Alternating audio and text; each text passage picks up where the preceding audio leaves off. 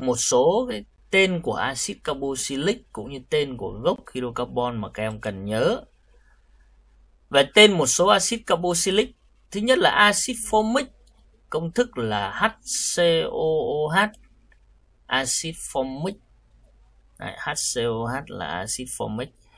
Cái axit thứ hai CH3COH, cái này có trong giấm mà chúng ta đã biết từ lớp 9, đây là axit acetic.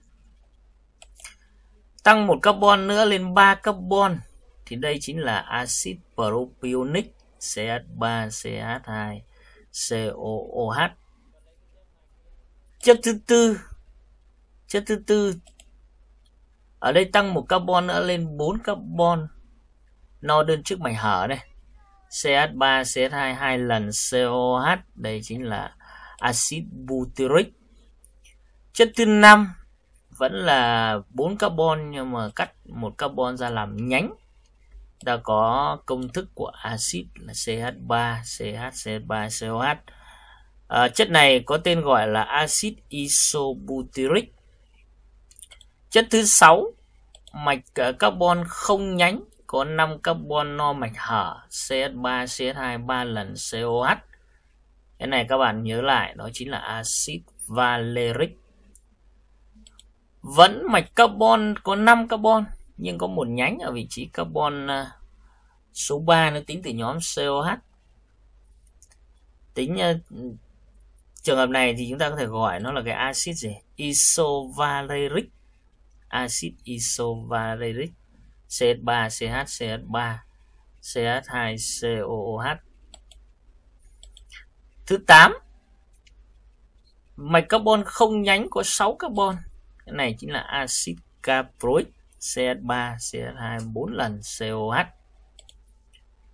Thứ 9 là mạch carbon không nhánh, có tổng 7 carbon no mạch hở, CH3 CH2 5 lần COH.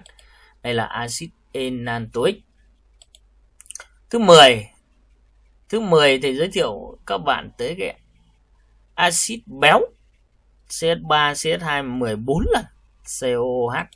Cái này chính là axit palmitic.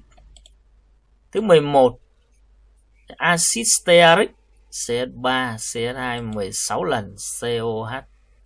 Axit stearic.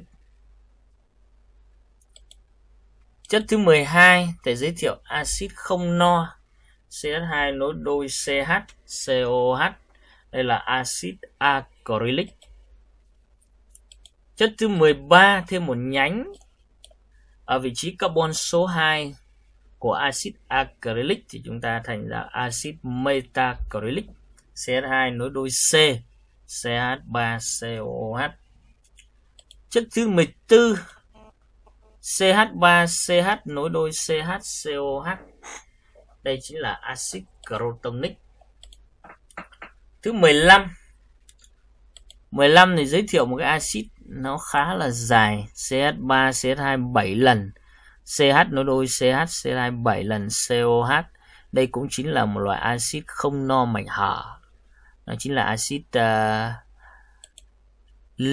axit oleic. Đây là một loại axit béo. 16, chất này là nghe chừng công thức cũng khá dài đấy.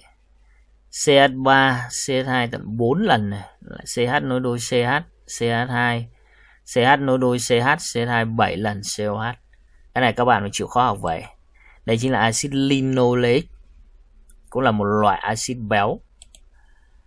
Công thức thứ 17 giới thiệu tới axit thơm, C6H5COH. Đây chính là axit benzoic.